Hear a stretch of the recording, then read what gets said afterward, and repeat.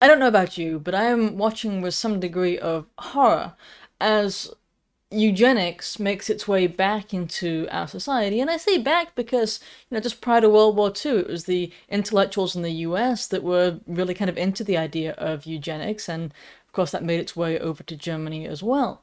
But in Framingham, Massachusetts, Democratic Committee Chair Michael Hugo made the claim that children should be aborted to save on school funding because they might be disabled. So he's worried that a crisis pregnancy center would not correctly identify that a child was disabled and therefore that child would not be aborted, and that would hurt their budget, which is an incredibly evil way to look at human life. So inside of this council meeting, they're voting on a proclamation that would claim that pro-life charities are deceptive and misleading, and that aborting unborn babies is a fundamental right. Yes, that's the way they put it. Not that, life is a fundamental right, but that abortions, i.e. ending life, is a fundamental right. Yes, it's very backwards, but that's what they're saying. So he's arguing against these pregnancy centers. And you know what, I'm just going to go ahead and let's just look at this clip together, okay?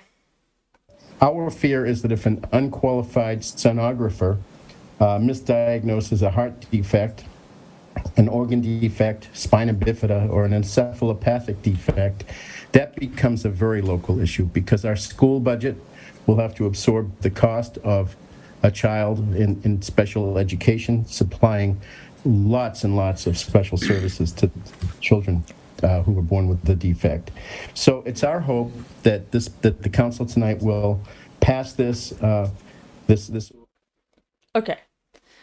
So I fail to see that as anything other than eugenics, but in other words, people who have disabilities are unworthy of life because we don't want to give them any resources. And that's how he sees them, as a drain on resources. And so then you have to ask, okay, so that's I can't say moral argument. That's the argument that he's making. What about later in life? Should we terminate the elderly because of their cost? Probably. If you accept the early argument that we should kill off any potentially disabled children because they're going to be a cost, then anybody who's financially burdensome becomes just parasitic upon his wallet. And yeah, that's a really evil way to see the world, but I think this particular mindset is becoming more common. And really, when you look over, I mean, I wrote a long article about this, I'll link it in the description, but when you look over at Canada with their medical assistance in dying program, physician-assisted suicide or euthanasia, whatever term you prefer, the arguments in favor of it, those who support it largely for financial reasons. These people are a drain on our resources. Our socialized healthcare system can't keep up with demands. The fix for that is not just killing people.